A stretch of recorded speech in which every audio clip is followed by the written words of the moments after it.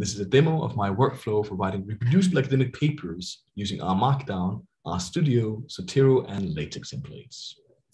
Imagine your workflow goes from left to right on this axis of time. In my case, it often looks like the following. I will start by doing a large number of quantitative data analyses in R Markdown using a program called RStudio. If you don't know, an R Markdown document is simply a text file that you save with the file extension .rmd.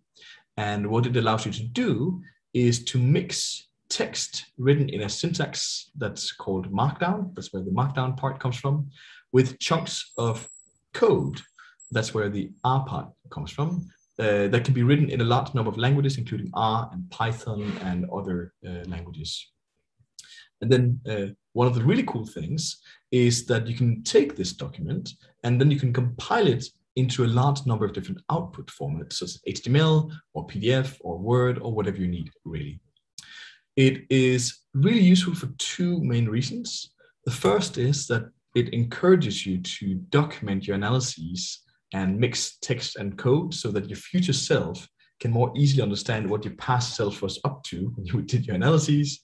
But then it also allows you to create reports and papers where your results are dynamically generated from your data. So it's reproducible and transparent to how those numbers came into your Word file or your PDF file or your HTML document, and so on.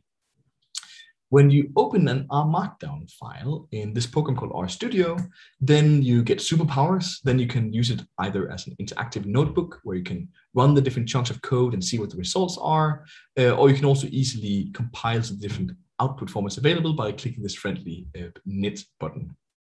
So eventually, when I'm done doing my initial quantitative data analyses, I will start to write up my paper also as an R Markdown document, because R Markdown has actually got all of the different bells and whistles available that you need for writing an entire paper, such as citations and cross-referencing and so on and so forth. When I write my paper here, I'll be using Zotero as my reference manager because that integrates very neatly with RStudio, as I'll show you in a second.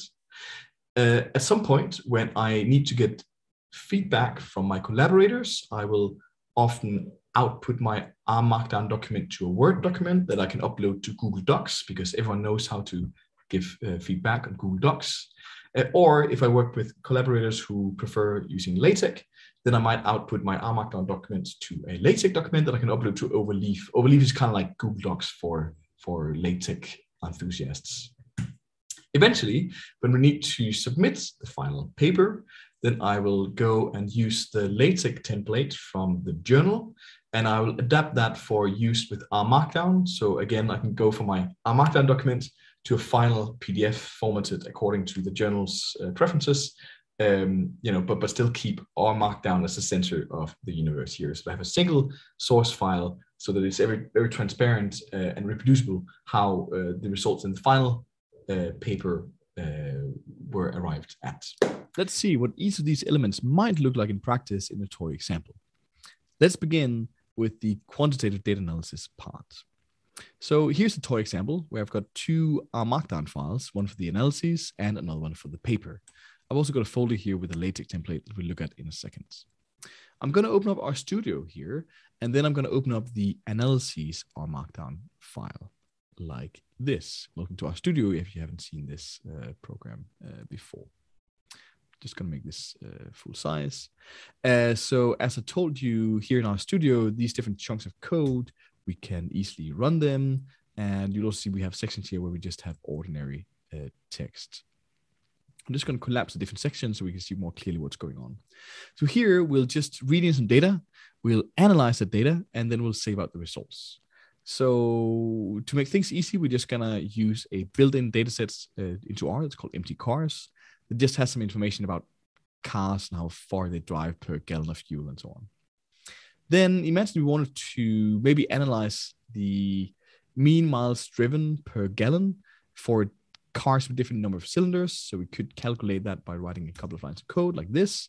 That would give us something like the following: number of cylinders by the average miles driven per gallon. And then imagine we just want to save this out into a CSV file. Let's say that was the first step, that was our glorious data analysis. Now let's try to write up a just as glorious manuscript based on this analysis. So I'm gonna open up the paper R Markdown file here. And similar to before, let me actually just collapse the different sections. So you can see here we have introduction, methods, results, discussion, conclusion, the usual suspects. In the introduction, we're just writing that this is a great paper because it's reproducible, and the methods are great, trust us. And in the results section, let's begin by reading in this calculation of miles driven by cylinders that we just calculated before. Imagine in the results section, we want to start by telling the reader how many cars we have in our data sets. So we can see we actually have 32 cars. So obviously we could write, we have 32 cars, but a better way of doing it, because we're now in the R Markdown world, is that we could have that number taken out directly from our data. So that if our data changes and maybe we exclude a car, then the number is automatically updated as well when we create our output. So we could write something like this. We have data from backtick R, backtick. This signals that there's going to be a line of code coming. And then we can just ask for the number of rows in the empty cars data set. Similarly, one might want to have a table with the this mean miles by cylinder thing. Instead of fiddling around with doing that manually in Word or whatever, and then forgetting to update the numbers, we could just have that data insert as a table automatically with the cable function. So now if I click knit, what should happen is that we should see an HTML file automatically generated where all of this stuff is in here by magic. And we do. Amazing. You can see even the table is even being numbered here. Okay, so you can imagine easily how we could build this up. Now let's try to insert a citation. So maybe we noticed that this looks like the finding from, and then we know some sort of paper that we want to cite. We can actually use something called the visual editor to do this in RStudio. I'm going to click this, and you can see now we have a slightly more friendly version of looking at the same R Markdown document here. And in the visual editor, I can actually click insert and insert a citation. And I can read off directly things in my Zotero library. I can also search in PubMed or by DOI or whatever. But I'm just going to use Zotero here, and I'm going to be self-indulgent and cite myself and insert myself there. So this looks like the finding from Links 2020.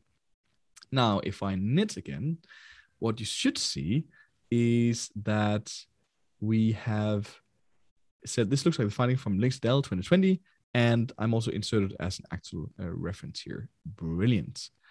We can even do cross references. So imagine that here we want to point to the table and say the answer to the question is in table, and then we get this, so there's auto completion in this particular table. Now if I knit, you actually see that in our paper, we have a cross reference now to the answer to the question is in table 3.1. Boom. Also, when I inserted this citation, you'll see that I automatically had this reference.bib file generated where the bib tag for the citation I inserted is inserted automatically. Good. In terms of getting feedback, I promised you that we could output to a Word document. We can indeed. The way to do that is by specifying that we want this Word document output up here in the top.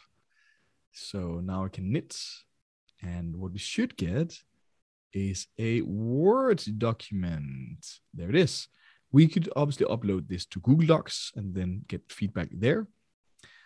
And then finally, if we want to submit this to our journal, then we could go and tell R Markdown here that we want a PDF document and that we want this particular template to be used. So I downloaded this template from the +One website, and then I adapted it a little bit to tell R Markdown where to insert content. And then when I specify this template and click the knit button, then we should hopefully, fingers crossed, get a correctly formatted paper for the +One journal. The main challenge for my workflow is here, because there's currently no good automatic way to merge edits from your collaborators from Google Docs back into your R Markdown source file. So I do that manually. I am happy to do that. I don't think it's a deal breaker because it actually just ensures that I look at and engage with every one of my collaborators' comments.